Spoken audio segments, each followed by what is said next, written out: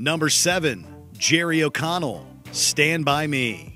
While filming the iconic 1986 coming-of-age drama Stand By Me, young Jerry O'Connell had a bad trip. Apparently one day, O'Connell sneaked off to a nearby hippie fair and unknowingly purchased some pot cookies. The cookies, of course, overwhelmed the young actor and led to the closing of the set.